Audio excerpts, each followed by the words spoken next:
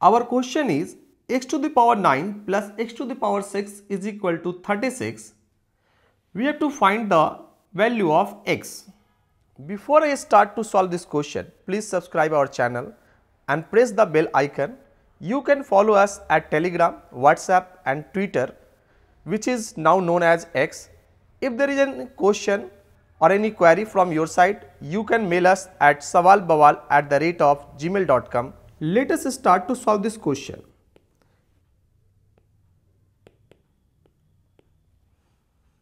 Our question is x to the power 9 plus x to the power 6 is equal to 36. It can be written as x to the power 3 whole 3 plus x to the power 3 whole 2 is equal to 36. This can be written like this with the formula a to the power m to n can be written as a to the power m into n. With the help of this formula we have written this. Now let us consider x to the power 3 as y. Therefore we can write it as y to the power 3 plus y square is equal to 36. Further we can write it as y cube plus y square minus 36 is equal to 0. Let us find its factor or root by remainder theorem by trial and error method. If we put the value of y is equal to 1, then it will equal to 1 cube plus 1 square minus 36. Is it equal to 0? No, it is not equal to 0. Therefore, y is equal to 1 or y minus 1 is not a factor of this expression. Further, we will put value of y is equal to 2. Then it will be equal to 2 to the power 3 plus 2 to the power 2 minus 36. Since the value of 2 to the power 3 is equal to 8 plus 2 to the power 2 is equal to 4, this is the 8 plus 4, that is equal to 12, and 12 minus 36 is not equal to 0. Therefore, this is also not the root. Now, let us put the value of y is equal to 3, then 3 to the power 3 plus 3 square minus 36. 3 to the power 3 is equal to 27 plus 3 to the power 2 is equal to 9 minus 36. This is equal to 36 minus 36 and this is equal to 0.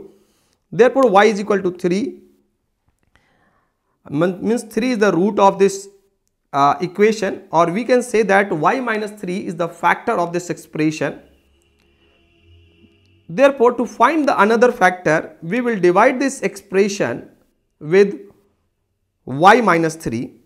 To find its another factor, we will divide it with y minus 3, that is equal to y cube plus y square minus 36.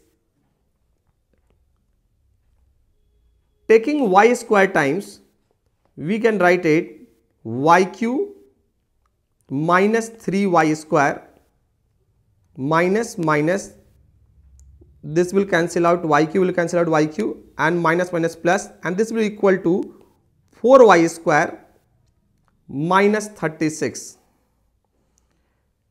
Now taking 4y times of y minus 3, then it will be equal to 4y square minus 12y. This is equal to minus 4y square will cancel out with 4y square, and minus 12y with minus sign it will be equal to plus 12y and minus 36. Taking it as a 12 times, then it will equal to 12y minus 36, and we can write it as minus and this will cancel out by this one, and minus 36 will be cancelled out with 36. Therefore, remainder is 0. Therefore, we can say that y cube plus y square minus 36 is equal to 0 can be written as y minus 3 into, that is equal to y square plus 4y plus 12, y square plus 4y plus 12 is equal to 0. Now let us compare it with the standard quadratic equation, that is equal to ax square bx plus c is equal to 0. By comparing this with the standard quadratic equation, we will have value of a is equal to 1, value of b is equal to 4 and value of c is equal to 12. Why we are comparing? Just we want to know that this quadratic equation can be factorized further or not. To check its root or that can be further factorized or not, let us check the value of discriminant. The value of discriminant a can be written as b square minus 4ac, and the value of b is 4, that is equal to 4 square minus 4 into 1, and the value of c is 12, that is equal to 4 square is equal to 16 minus 48, and 16 minus 48 is equal to minus 32. It means the value of d is less than 0. It tells that the value of y square plus 4y plus 12 is always greater than 0, always greater than 0 since the value of d is less than 0, or we can say that it has a no root. Since we know that if the value of d is greater than 0, then it will have the two roots. If the value of d is equal to 0, then it will have the one root. If the value of d is less than 0, then it will have no root, or we can say that quadratic equation's roots depends on the value of d. Therefore, from this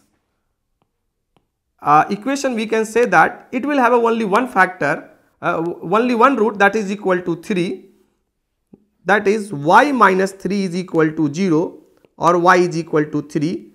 As we have assumed the value of y as x to the power 3 is equal to 3, and taking cube root both side, we will have x is equal to cube root of 3, and this is our required solution. Means the value of x is the cube root of 3, or we can write it as x is equal to 3 to the power 1 by 3. This is the solution. Let us check this solution by putting the value of x in the original solution. Our original solution is x to the power 9 plus x to the power 6 is equal to 36. Let us put the value of x here. Value of x is 3 to the power 1 by 3 whole bracket 9 plus 3 to the power 1 by 3 whole bracket 6 minus 36 is equal to 0. If the value of this one will be equal to 0, then this root will satisfy this equation and this will be the answer. We know that if there is a power of a to the power m is multiplied by n, then it can be written as a to the power m into n. With the help of this formula, we can write 3 to the power 1 by 3 into 9 plus 3 to the power 1 by 3 into 6 minus 36, and this is equal to 3 to the power 3 plus this will equal to 2, 3 to the square minus 36, and this is equal to 27 plus 9 minus 36, and we know that 27 plus 9 is equal to 36 minus 36, and this will equal to 0, and it is satisfying this equation. Hence the value of x is equal to 3 to the power 1 by 3. This is our required solution. Thanks for watching. Don't forget to subscribe our channel and like, comment and share. Thanks once again.